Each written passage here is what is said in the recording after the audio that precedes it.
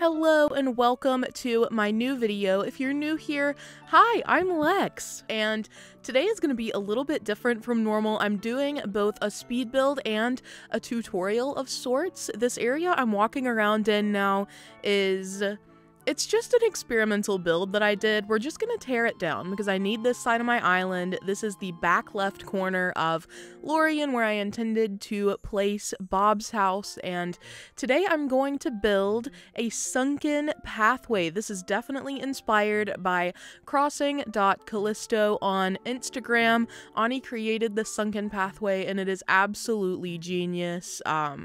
That's all there is to say, really. Thank you so much to my members. I really appreciate you all, and if you're not a member and would like to become one, the link is in the video description.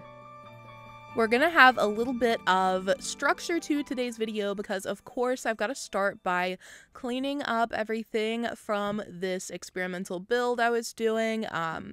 It is kind of sad to watch it all disappear when I just built it, but also I didn't really actually intend to keep it up anyway. I was just like, what could I fit back here? And that was the initial thing, you know, like some kind of cliff top view at the back.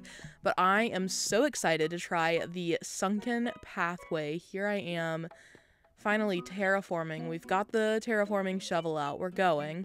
I really enjoy flattening. I feel like, so one thing that this initial flattening project really shed light on for me is the fact that the most satisfying thing to do in Animal Crossing New Horizons is to chop down trees just one after the other, ones that you don't have to shake first. So like, as you can see in this build, I used bamboo trees and coconut trees, so I could just go one after the other and cut these babies down. And when I tell you it was the most fun I've had in Animal Crossing in like months, I had so much fun literally just chopping down these trees.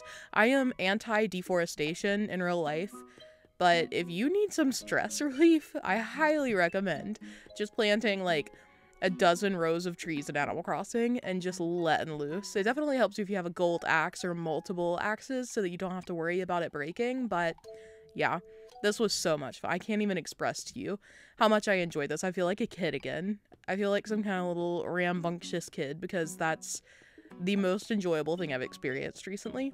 Anyway, I did find a lost item and I used the investigate feature and it said the item had attitude, so I guessed it was Deirdre's. And I think this is the first time I've ever gotten a guess like that right. It was Deirdre's. It was her bag.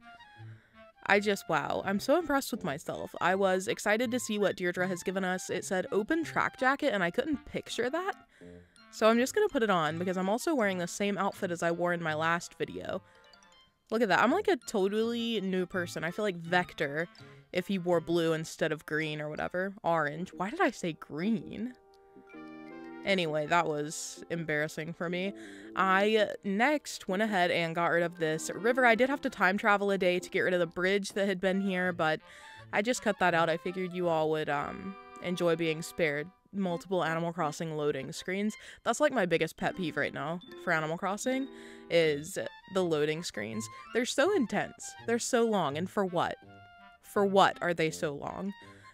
But yeah, I have to time travel several times in this build because, you know, as you can expect with the sunken pathway, if you'll notice in the picture, there are two inclines, and we're gonna have to time travel for both of those. Also, I am gonna place a villager house here. For those of you who have been following my streams, you probably know that I intend to put Bob's house in this back left corner, and I figured sunken pathway or not, we might as well go ahead and do that. Also, do you like this terraforming technique I developed, doing 2 rows at the same time to speed it up? I sped this up so much. I can't even, this build is the longest speed build I've ever done. The raw footage was almost exactly 3 hours long. That's where we are right now, by the way, in the top left corner. That's how much cliff I've built up from the ground, from nothing. At this point, I think I was already an hour in just from having to terraform this cliff. I decided to outline where I want Bob's house to go. As I was saying, despite the sunken pathway, I thought that his house would go really well here, and he deserves a beautiful view. This is me forgetting how to do the dimensions for a 4x4 house. I literally, what am I doing? I fixed it. It's fine. I can count again. But wow, that was another embarrassing little Embarrassing little brain fart for me, huh?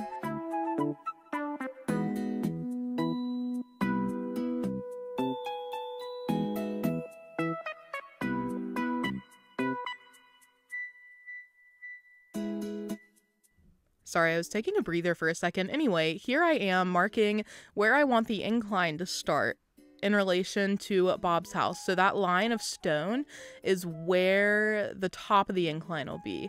So here I am just clearing this out. I'm gonna mark the area where the incline will go on the ground. So it'll be 2 by 3 tiles.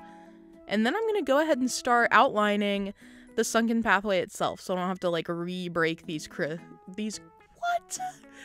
cliffs later. I did use Achn's screenshot as a reference, like trying to figure out how long I wanted it to be because I did want it to be fully visible at this angle. Also, that's another tip for you in this little tutorial. Definitely check your camera angles as you're building to make sure that it's going to be an area that you like in photographs as well. I feel like it can be discouraging, even if you love a build, when you make it to open the camera app and be like, oh, it looks ugly from this angle. It probably doesn't look ugly regardless, but you know, it's helpful to think about that while you're building so you don't disappoint yourself at the end. I know I do that quite frequently. Anyway, yeah, once you've got your pathway lined out, this is where the other incline is going to go, the backwards incline. Here I am back to terraforming because if you'll notice in the screenshot, we need a lot of water. So that means a lot of land mass on either side of this sunken pathway. It's going to be so beautiful. I am so excited to have this sort of inspired build on my island. I was basically just trying to figure things out, like, dimension-wise. I wasn't sure if I had left enough room for water. Ideally, you would put your sunken pathway a little bit further away from the edge of your island. I didn't have a lot of options because Lorien is getting pretty full. I didn't really have another open space like this, but it ended up working out. I also went ahead and cut some little alcoves out of this pathway so it didn't seem so rigid. You'll notice that Acnh did that as well. I thought that was clever to make it feel more open, and it definitely worked. Like, now this is a dynamic sunken pathway. I went ahead and tried to lay out some pathing as well, but spoiler alert, I do change it once I figure out what I want to do with the water terraforming here. I thought it was really clever the way Acnh did the water terraforming for this area, so here I am trying to figure that out, and then I was like, okay, it has to be curved here. So what are we gonna do for this pathing? Spoiler alert, I just keep it very simple with a different tile from the bricks. How creative. I am a creative problem solver. Next is just carving out your water. I think the most difficult thing about this part is making sure you leave enough land around your sunken pathway for it to feel decorated and dynamic the way Achn's does. That was actually pretty fun for me, getting to shape the land, because you aren't really thinking about the water shape at this point. You might be using the waterscaping tool, but you're really thinking about the way you're carving that out of the land, not really what the water itself is looking like at this point. That kind of comes later. You can shape your water however you want. I did decide to leave some tiny little mini islands when I was doing my decor so that there would be, you know, like flowers floating on the water. You can make decisions like that as you go, but this part was definitely the part I had to pay the most attention to, making sure that I shaped the land in a way that would be not boring. I don't know how else to say it. Since I decided to put the water so close to the edge of my island, I do just make this a really long waterfall on this side. I felt like it would be better to have the water continue flowing because you can see the edge of the water when you're standing in the sunken pathway and doing the angled camera view. Here's my first little flower island as well. But yeah, here you can see me kind of figuring out the shape for this side. I'll let you chill with this new leaf music for a bit.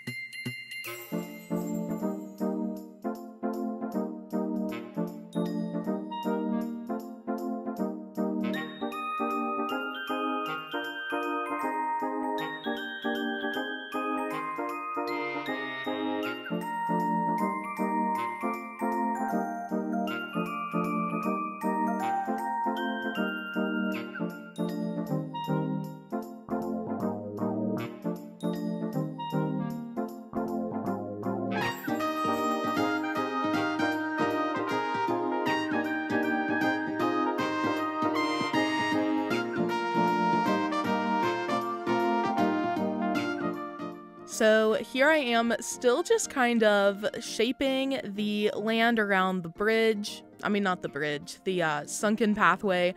And I'm going to break out some real terraforming technique here. Look at me going down the middle so that none of them curve, none of the little paths around. I am killing the game. I do decide at this point that I want to have a little tree island. So here I am creating that to give the water a little bit more texture, I guess, so it doesn't feel so plain. I wanted to say something else. What was I going to tell you? I don't know. Here is the map now that I've done the terraforming. This is pretty much how it's going to stay looking. I am going to use custom pathing here, so it doesn't really change much from this. I went ahead and did the time traveling to place the inclines and everything. Look at this overhead view. I thought it was so pretty. Like the way the water's moving and everything. I don't know why. This shot just made me so excited for the finished product. Here it is with the inclines installed, and here's Bob's house. I totally forgot to edit his house exterior before the build was complete, but that's okay. I'll go back at some point later and change the exterior for his home so that it matches. Also, at this point, we were already 2.5 hours in, so it took 2.5 hours to do all of the terraforming and everything, and less than 30 minutes to decorate it all. That's just wild to me. I mean, I spent so much time just constructing cliffs. Being an Animal Crossing content creator is so fun. Another thing about me, this is like a personal flaw, but I always do everything in one sitting. All of my speed builds one sitting. I never like pause and come back to them later. Like I did this entire 3-hour build in I was just sitting in one spot for 3 hours, powering through this. I've always been like that. In college, it didn't matter if I had a 2-page essay or a literal 12-page essay. I did it in one sitting. I can't moderate. I'm like, it's impossible for me to moderate my time and my responsibilities. So, you know, I could fix that, but it was a ride doing all this at one time. But yeah, that is to say, it took me, 3 hours to create this, but it only takes you like 1 second to drop a like on the video. It's super encouraging when you all interact. Like, every comment makes my day, so I'd love to hear from you all what you think of this build, whether you're gonna make it on your island, whatever.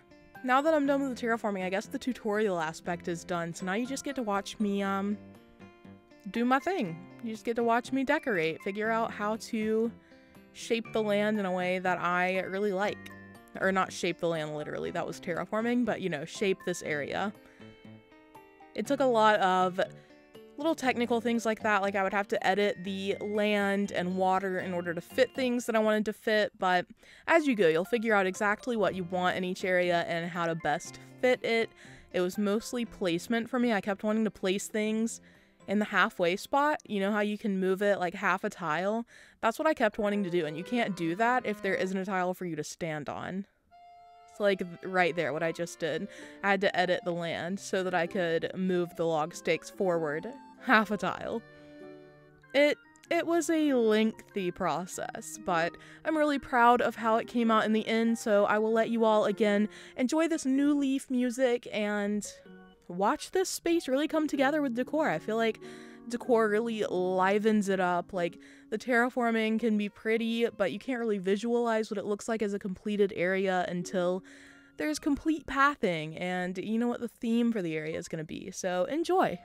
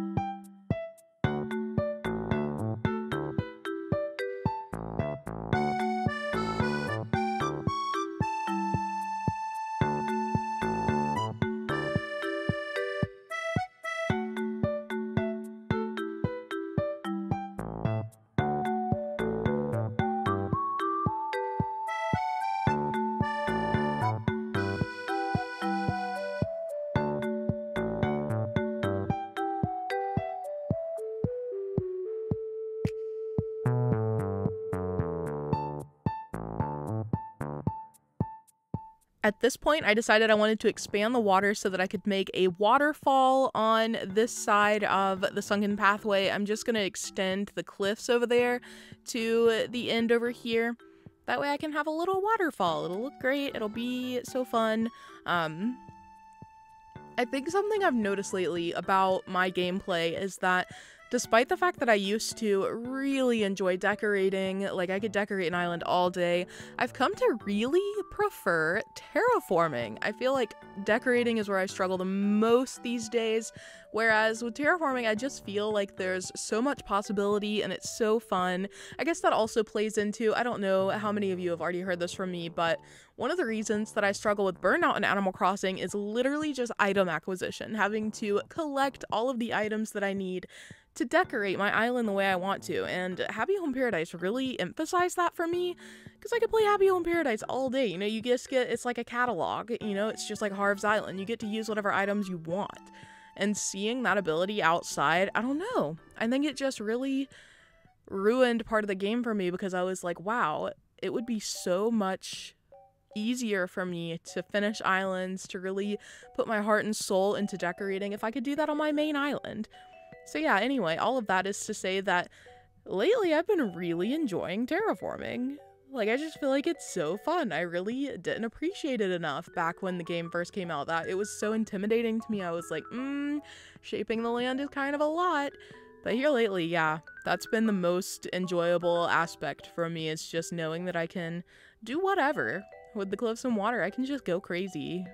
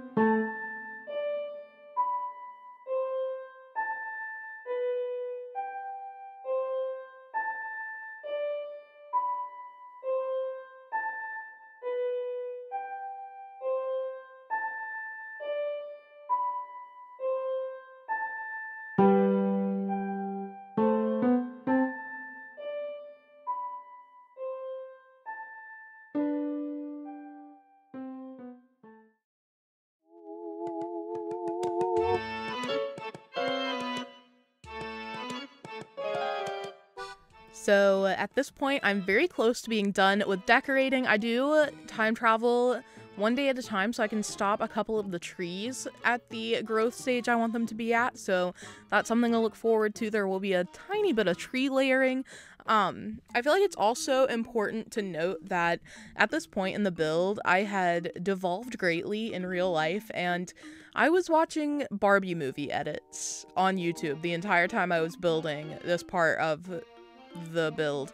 I am obsessed. Like, I don't know how many of you have just sat down and watched Barbie movie edits. They're hilarious.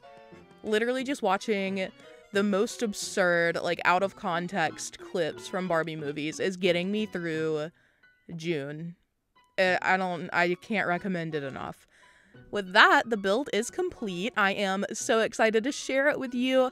I, once again, just want to remind you that this entire build is inspired by crossing.callisto on Instagram. You can also find Ani on Twitter. I will link their social media below as well as the original post, but here we are.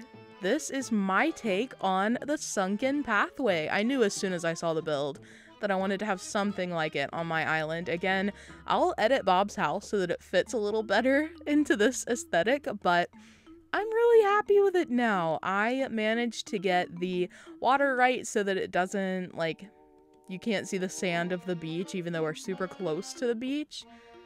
So yeah, I hope that this tutorial slash speed build was helpful for you. I think a lot of people thought that this build included modding, but no, it's completely 100% possible just with you and your Switch. You can build this on your island, and yeah, make sure that you credit Acnh. If you do, don't credit me. This was not my original idea.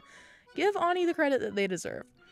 Thank you so much for watching today. I really appreciate you for staying and enjoying the video. So I'll see you in the next one, and yeah, have a beautiful day.